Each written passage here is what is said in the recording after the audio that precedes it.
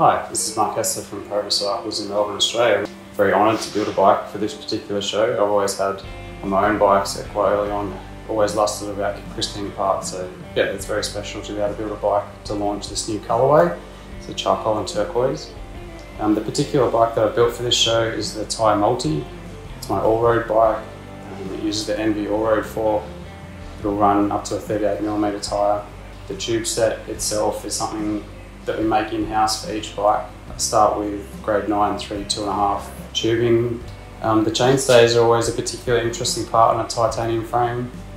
So we start with a 1-inch straight tube. It's externally butted. It then gets ovalised in a die in the press, and then my wonderful tube bender made some custom dies for me and create the S-bend from that. One of the key features on the particular bike that I've built for this show, it's a new dropout design for the road bikes as well, using the Australian Universal derailleur hanger.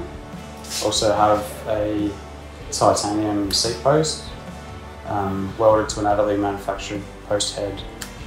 The seat clamp as well is an Adderley manufactured component, has a turned machine, brass bobbin and tyre bolt. All of my frames use probably for the last, since Chris King and a few others developed the T47 standard, in this case a 68mm width.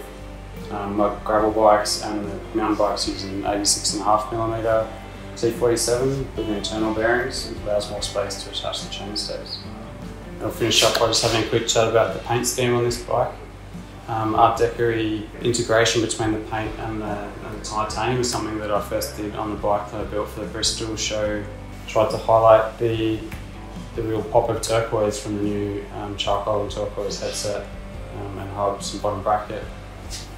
Steve from Bellycraft, who's my painter for all my bikes, we came up with this really cool looking logo where it starts in kind of clear turquoise candy over polished titanium and fades to raw polished titanium to give a real depth of colour there.